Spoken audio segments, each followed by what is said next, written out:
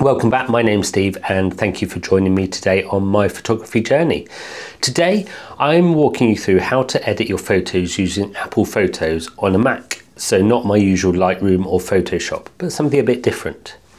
So whether you're using an iPhone, a Nikon mirrorless camera like me, or anything else to be honest, then Apple's actual free built-in Photos app is surprisingly powerful and really good for the job. So in this video, what I'll do is talk to you about how to edit both RAW and JPEG landscapes mainly. I'll go through it step by step and just using the default Mac app, no plugins, no subscriptions or anything like that.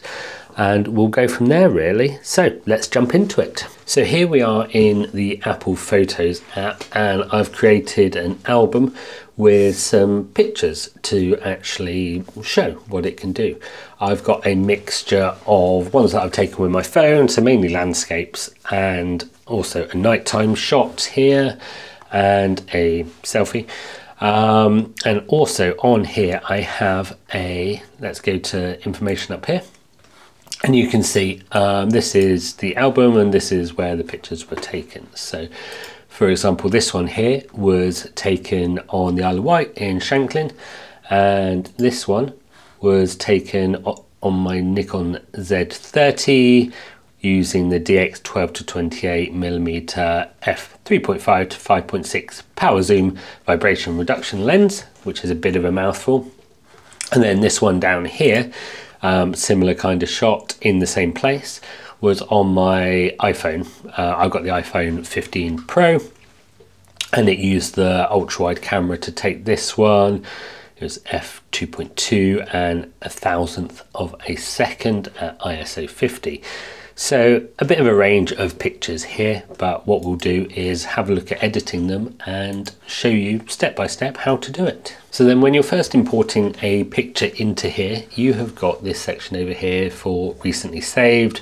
They're kind of your recently imported pictures. That's where these would all come in. I've just created an album for them to make it a bit easier to demonstrate what's going on.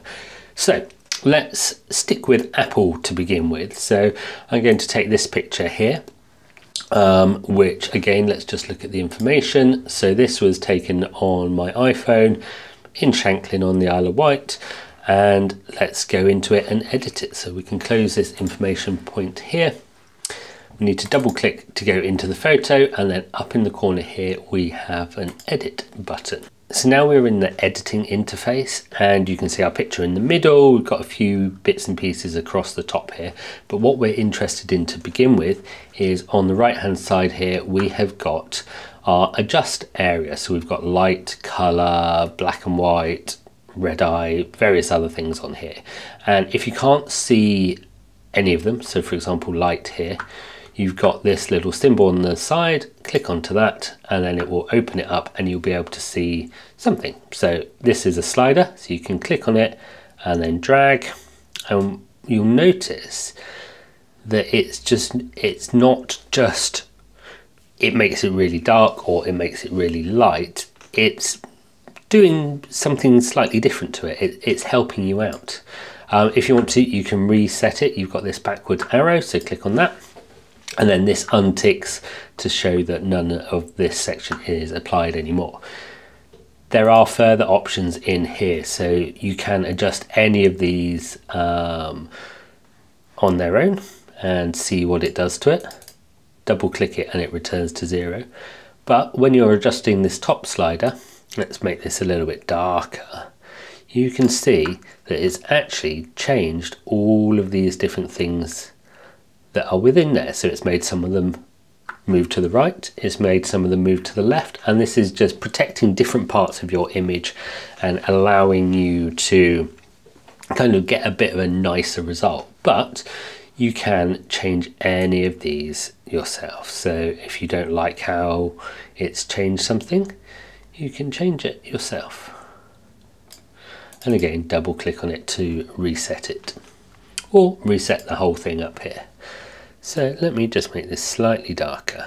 And that's what I tend to do, is change the light or the exposure, kind of how the shadows look, how the highlights look, and adjust that image that way to begin with. If you want to see how this compares to your original image.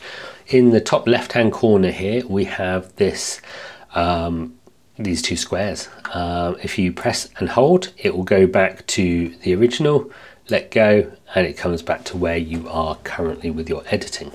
So that looks okay for the moment. Then we can come down and let's increase our colors slightly. That looks a little bit better, doesn't it? So again, we can compare that to before and after. But what difference has just our color changing made?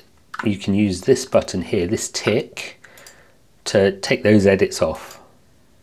So this is with just the light settings applied, and then tick this and it brings in your color as well. So you've got those two different options there. Again, you've got options for this, so you can change the saturation, vibrance and cast as much as you want, or use the big slider to change the kind of the totality of it. So you can see that this image is already looking a bit better. The colors are a lot nicer than they were on that original image.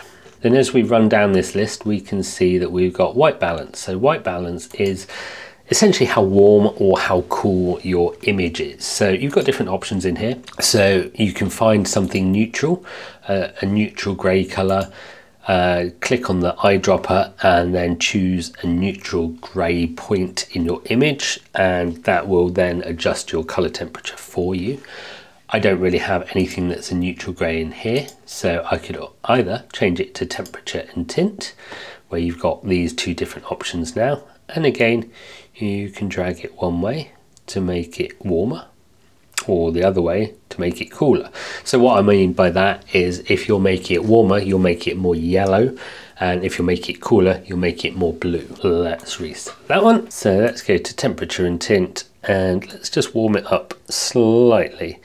Now I'm just doing this by eye, and what I want to do is have it kind of roughly how it looked on the day when I took the picture. So it was a bit warmer, there we go. And again, you've got this tick here. You can take that one off and see the difference that just this one has made. And what I would say is that any time that you're making changes to any of these settings, try and have a look at it before you applied that setting and after you applied that setting. If it's improved the image, leave it, move on. If it hasn't improved the image, adjust it slightly, tweak it slightly, so that you've got a good quality image every time you move on to a different tool. You don't want to be doing lots of different things and then realizing that you're not sure which one made it look bad or which one made it look good, because then you can't learn from your process. The other bits that you've got down here are you've got a noise reduction and a sharpen. So these two are quite useful. So let's start with noise reduction. In here, you have got the ability to compensate for any noise in your image. Let's just have a look at what that does. So let's increase this. Doesn't really look like it's made much of a difference, to be honest. And the color noise. Not a huge difference, but then this wasn't a particularly noisy image to begin with. If you're shooting at high ISOs, if you are shooting at night in particular, then that is where you might find more use for this. If we zoomed in, we would be able to see more. Talking of which, if you want to zoom in, all you need to do is use this slider up at the top here, and then you can slide and zoom all the way in, and it is quite a good quality image. You can see just zooming in with my mouse as well. See the buildings in the background there, but let's put this back down to fitting to the screen, or you can see how big it is. So let's go to 100%, and this is how big that image is at 100%. But let's go back down to fitting on the screen. So I'm now happy with my noise reduction, didn't really need to do much with it there, but let's have a look at definition. So if we come into here, this is something that if you're used to using Lightroom, you'll find in there, and it's called texture. So we can move this, again it's a slider, and we're changing the amount of it. So we can go all the way there, and everything looks quite sharp, I think is the best way to describe it. It's not a look that I particularly like. Let's go for the, like I said before, tick and untick to show it there. I much prefer the kind of maybe a small amount of it, so that you've got some texture in these waves and things like that. But overall, we don't really need to add too much of that. And then what I do sometimes like to do with my landscape pictures is add a bit of a vignette. So we just increase the strength of that slightly. If we go all the way, you'll be able to see this is what it does. These corners are made darker basically, and you can change how soft it makes it, and we can also really come back, so just very minimal, and there we go, that looks quite good. You have also got your cropping tools up at the top here, so if you come into here, you're happy with your edit and things like that, but you want to change how it's looking. Let's come to a 16:9, which for a landscape is a fairly standard crop. And then what we'll try and do is just line up our landscape, the land in the middle, in the center. So if you click on it, you get the grid appearing, so you can see where things lie. And in there, what I'm looking at here is on this left hand side, getting the land in this center box basically. So we've got a nice balance of land as well as sea and sky, and there we go, that's quite nice. So we can click on done, and then that is our picture nicely edited. So there we go, that's how you do it, and the same is true for any of the other pictures that you've got. So then you've got this image, which, like I said, came from my Nikon. So this is my Z30, and you can do exactly the same with this. So it doesn't matter where your pictures have come from. And actually, let me just show you this magic wand up at the top. This is an auto enhance version. Let me just crop this one as well. Similar kind of thing, a 16:9. Line things up in the center. Obviously, it's not quite the same picture. Click on done there, and the magic wand does your auto kind of settings for you. So you can have an easy option. You can adjust some of the colors and things as you like on here. And then next week, I'm going to talk to you a bit more about the advanced settings on this, some of the other bits and pieces that you can use in the editing in order to get the absolute most out of the picture that you've got. One thing to remember is that all of my pictures are shot in RAW. And what does that mean? RAW is a file setting where you have far more detail stored into that image. The files are a lot bigger than a JPEG, but that means you've got a lot more information in there, so you can push the colors, the contrast, the everything, basically. So all of the settings that we've just adjusted, you can do to a bigger extent on a RAW file than you can on a JPEG. And you'll get better outcomes from that. So I would always recommend shooting your pictures in RAW and working on them in RAW, and it's at that point that you would then look to export it as a JPEG to share it on social media, to have it printed, send it to friends and family and things like that. So that's what I would do, work in a big color space, in a big file in the RAW format, and then share it in a smaller one such as a JPEG. So now that you've edited your picture, what we can do is then export it. So you can click on the picture to select it, and then come up to our file menu, and then come down to export, and then you've got various options here. So you can export just this one photo or the unmodified original. Let's just export this one photo for the moment. It gives you lots of options. So we can choose what kind of picture we want to save. So let's stick to a JPEG. We want it to be high quality. We want a big color space. So sRGB is probably the most compatible version. So let's stick with that.